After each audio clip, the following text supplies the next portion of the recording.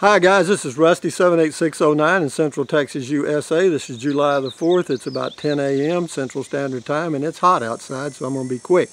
What you're seeing in front of you is an umbrella dryer. It's a clothesline that opens up like an umbrella and you hang clothes on it. And that's my wash I did. I have a wash machine over there, but it only has cold water coming to it. I don't have a outside hot water heater for the washing machine. So that's how I do my clothes. This is what you call off-grid living, almost. In fact, I could do off-grid living if I could figure out a way to run an air conditioner off-grid, but you can't. You got to have electrical power.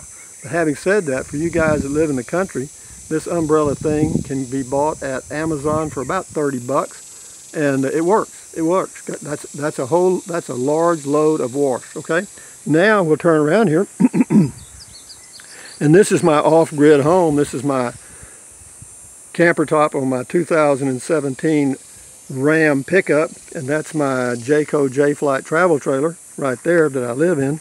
And I'm fixing to go living in this. And I know I've showed it to you 7,500 times, but this is going to be 7,501. And here we go. Open up the box, and there she goes right there. This is, and it's even got the cover on the bed now. We are very close, folks. The only thing I got to do is put the pillows on the bed. The refrigerator will go in the front on the floorboard with all the stuff in it, and I'll plug it into the cigarette lighter. And we are getting very close to leaving on Thursday morning. And I am very, very excited because I think it's going to be okay. The weather is looking better and better.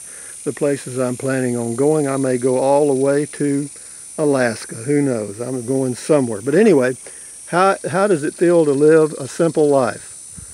It feels pretty good, I have to tell you. And that's the way I want to do it, and that's the way I will do it. But anyway, that is my camper setup for the next, how long? I don't know. The last time I went in the pickup, I was gone 5 weeks. This time I may be gone 5 days or 5 months. I don't know. I have no timetable and I don't care.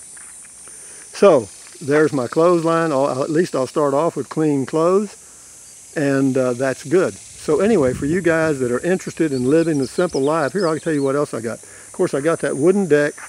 I've got a metal cover over my RV, my 26-foot Jayco J-Flight bunkhouse model RV, a 2013. It's been parked under that shed since it was brand new. When I bought it, they hauled it up here for me, because I had a Prius at the time. They hauled it up here for me and parked it under that shed, and that's it. That's the only time it's been pulled. Have I ever pulled an RV, travel trailer? Yeah, I pulled them for about over 20 years, and I don't want to pull them anymore. This is the way I want to go camping right here. It's called the White House, okay? Wonder why it's called the White House. I don't know. Can't imagine. But anyway, this is it, babe. I got solar. In addition to what you see there, there's an AGM battery. I know I've talked about this before. AGM battery, Dometic refrigerator to CF18. Got some leveling blocks. There's my steps. The solar is Zamp suitcase solar, 120 watts. Just set it out on the ground, really easy peasy. Keeps the battery charged so I can run the refrigerator, charge my phone, run a fan, da-da-da-da-da.